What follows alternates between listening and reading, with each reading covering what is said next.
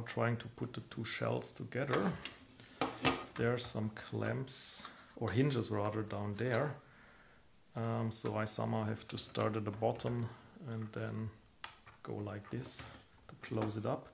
And then of course we also have to put in this tab first. Also a fun operation.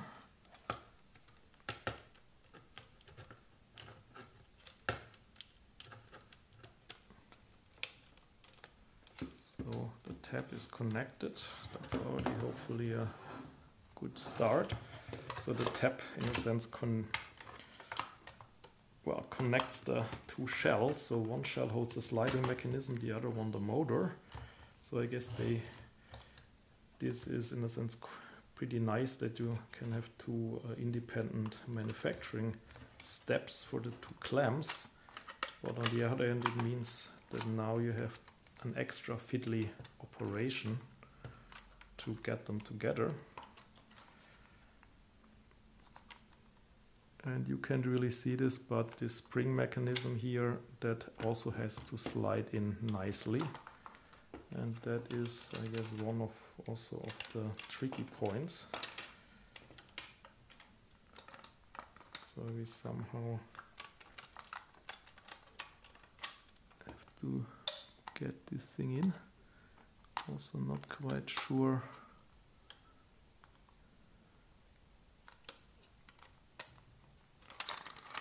So again, this is one of the tricky parts. Let's try to put that thing in first. That might work. Okay.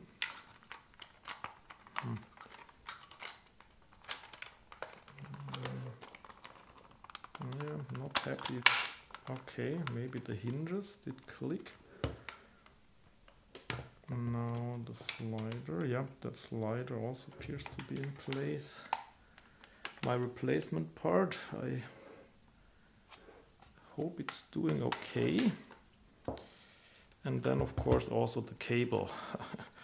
The cable also has to be routed properly. Okay.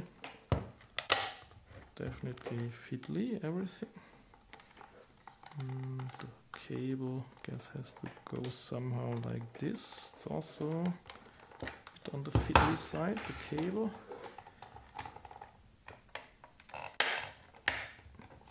Okay. Well, this thing is closed for good or bad.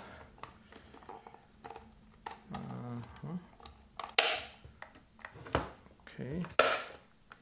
Okay, I think all in all, it kinda closed. Yes, I think we succeeded in closing it. Of course, I hope the slider works.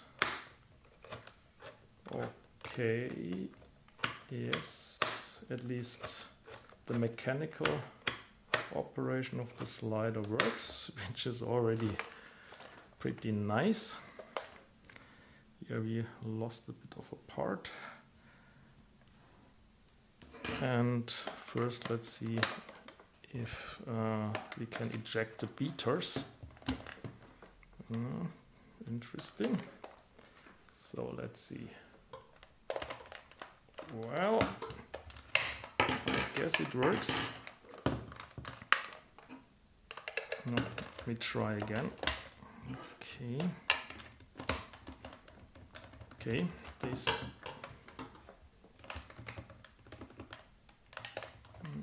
Okay. Okay, so that seems to work. I guess usually you hold it upright, and I think then the ejection is not as annoying. So far so good.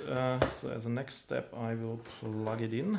It might be that it starts running right away if this slider didn't succeed. Let's see. Okay, that's hopefully not a bad sign. Let's see, I turn it on now. Oh, sweet. Okay.